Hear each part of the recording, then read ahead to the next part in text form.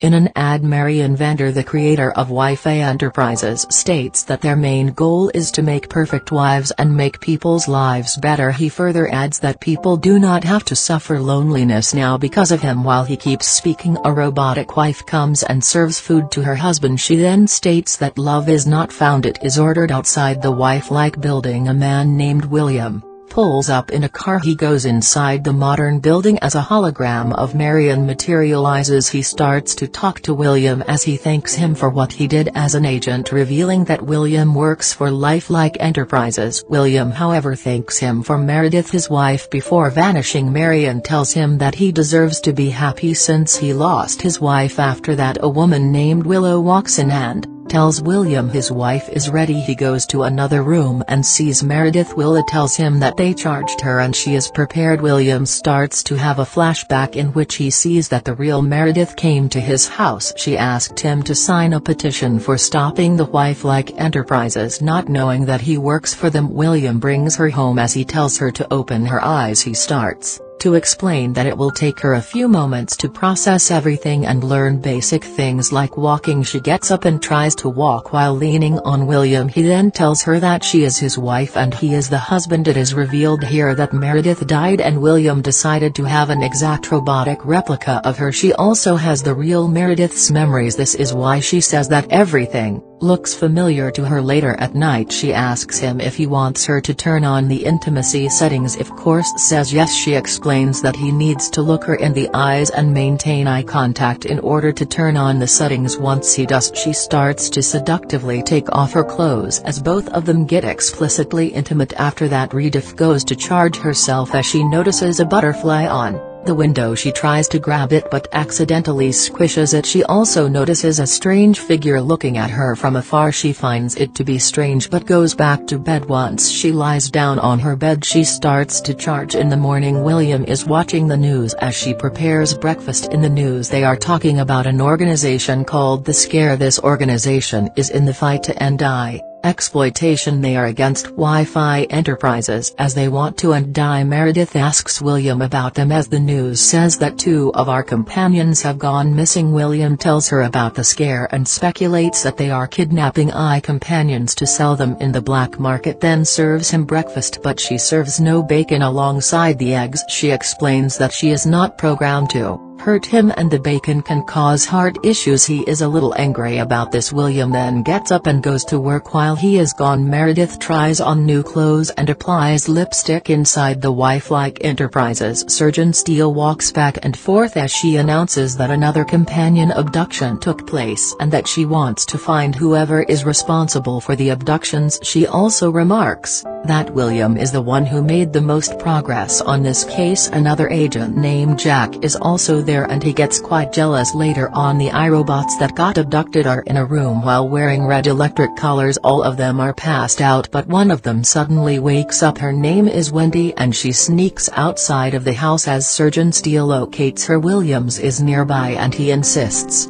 that he go there. Surgeon Steele tells William to wait for the backup to arrive but he does not listen and goes there anyway. Wendy tries to go away but her collar starts to electrocute her as she falls to her knees. Williams approaches her and disables the collar via device. Upon asking, she tells William that there are two more companions inside the house. She then starts to talk about a man named Jason Wilkes. She reveals every minute physical detail about him so that William knows who he is. She knows this because she got a peek at Jason while she was inside. After listening to her, William runs inside while Jack also comes and follows him inside. William sees a man boxing in a virtual reality mask, which is why he does not feel William's presence. He knocks the man out cold and proceeds to go further inside. In a room, he sees many robotic parts and an companion sitting in the corner. He disables her collar with a device and Jason walks while holding another companion at gunpoint. William manages to shoot Jason right in the head as blood splatters. Jack also walks in and witnesses all the bloody mess. Meanwhile, Meredith lies down in the charging bed and goes to sleep in her dreams. She meets Edo, explains that this is the dream mode and he sends Meredith to her birthday party hosted in their house by William. She dances with a woman named Lydia as her replica comes and starts to dance with William. After Lydia leaves, a strange man with a face mask approaches Meredith. He gives her a peculiar card with a red bird on it. He tells her that this will make her remember. Meredith is perplexed as the dream concludes. On the other hand, William walks inside the wife-like building with the 3 rescued eye companions. William sees Liddy sitting in a room as Will explains that she has been malfunctioning. Subsequently, Meredith sees Ito again and asked about the masked man from her dreams. He claims that he has no records of a masked man being in her dreams. Marta then asks Ito to generate knitting skills in her because the real Meredith did not have any. Meredith is knitting the same Redbird logo on a piece of cloth. She later decides to go outside on a cycle when an old woman appears in front of her. She takes a fall and asks the woman to explain herself. The mysterious only tells Meredith to remember and does not care to elaborate further. Later, William and Meredith have a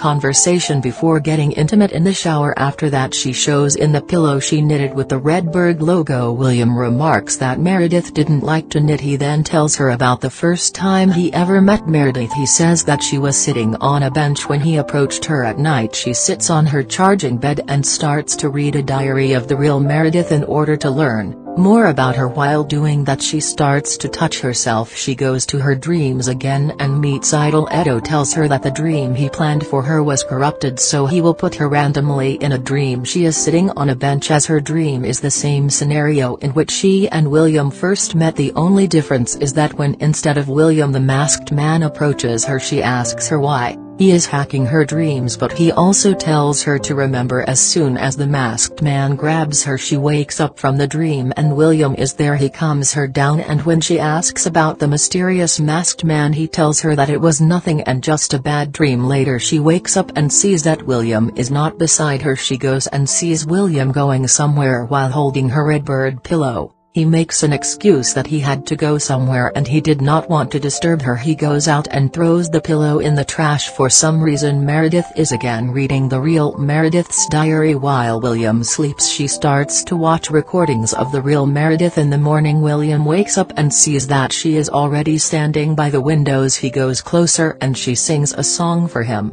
William is then entering an elevator as Surgeon Steele is instructing him on where he needs to go to find the companion. They found the location of another kidnapped companion and sent William to get her. William goes to the receptionist and asks for a woman named Lisa. William soon realizes that she is Lisa and says that he needs to take her in. Lisa explains how she does not love her husband and she willingly ran away from him. William is bewildered, but he assumes that the kidnappers reprogrammed her, but she ensured that no one reprogrammed her and she just wanted a different life, which is why she ran away. William still tells her that he needs to take him and she agrees at first but starts to run after mentioning that she would prefer to die free. She locks herself in a room and jumps out of the windows while committing suicide. In the house, Meredith sees that the woman she encountered on the bicycle is sitting in the living room. Her name is Louise and she keeps saying that Meredith is learning faster than the last time, implying that this has happened before. Meredith is confused as she tells her that everything is being recorded. Louise records a message for William in which she talks about someone named Keen. She then leaves at the wife-like building. They are bringing in Lisa as her husband comes and asks if she is alive. A screen catches William's attention and it is playing an ad in which Marion is talking about their new product Childlike. After the success they had in making perfect wives, they decided to make perfect babies and never grow. William is disgusted by this concept and straight goes to talk with Marion. The hologram of Marion appears as both of them start to talk. They first talk about what happened to Lisa and Marion says that this kind of accident will never happen again. William, however, claims that it was not an accident and that they have to take this seriously because Lisa was not ever reprogrammed. He further states that if they can make the decision of killing themselves, then they can make the decision of killing their husbands. When things get a little heated, Marion ends the conversation without giving proper answers to William. William comes home and Meredith immediately tells him about Louise. William seems like he knows her. Meredith mentions that she was in the house and she recorded everything. William tells her to play the entire recording. Once she brings up Keen, William calls Jack to his house so that they can see Meredith's streams. William speculates that Keen lives in her memories. They know that Keen will ask her to meet him somewhere alone, and in this way they will find out when she asks to be. It is William does not tell her much and just says that he is with the scare. Once she starts to dream, Mio comes and puts her at a Halloween dream. She goes inside an abandoned building in search of Keen. She sees the masked man and he takes off his mask, revealing it to be Keen. When she asks him about how he knows her, he also does not tell her much. He gets her a card and tells her where to meet him. When she wakes up, Woody and Jack get the location and Jack decides to go there with a team. Meredith wakes up and asks William if she knows him. William says that she needs to stay here so that he can go and get him. Jack goes to the location with a team and they find a strange case. When they open it up, some gas starts to leak because it is a trap and Keen is not there. William on the other hand finds Keen sitting. He goes there and straight up shoots him, but soon finds that it was a fake statue and not him. He comes home and Meredith tells him that someone knocked on the door and left something for William. She claims that they don't want to hurt her because they had the chance and they did nothing to her. William then explains that she needs to trust him and not them. Jack calls him and mentions that it was a trap and they got gassed. William says that he will end this by going inside Meredith's streams and killing Keen. Jack exclaims how that might be very dangerous, but he still wants to do it in Jack's own. William and Meredith are on the bed and ready to dream. Jack's girlfriend Holly is also there and she is watching him. Meredith starts to dream and meets Idol. She tells him to take her to the woods so that she can meet Keen there in the woods. William attacks Keen in an instant. He tells Meredith to run and she gets lost in the woods while William keeps hitting Keen. Meredith asks for an exit as Ito materializes a door in the middle of the woods. She opens the door and goes to a party. William and Keen also drift into the park and both of them start to fight there. William tells everyone in the room and Meredith to run out of there. Meredith stops and starts to listen. Keen states that Meredith will remember everything, but William tells him